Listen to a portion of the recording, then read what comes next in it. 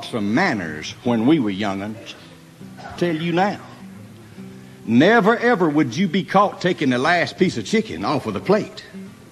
Or the last biscuit. Now, you'd sit there and want it some kind of bad, but you knowed better than to take it off of the plate. Finished supper one evening and went over to the Ledbetter house, and they was eating supper.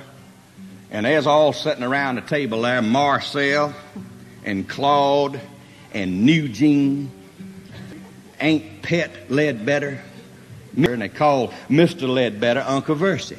Around the table, and there's one piece of chicken left right in the middle of the platter. And all of them was a-sitting there looking at it. Wind come up and blowed the lamp out. Versus screamed just like lightning had struck him. And Aunt Pet jumped up and finally got the lamp lit, and there was 5 forks sticking in the back of Uncle Versus' hand.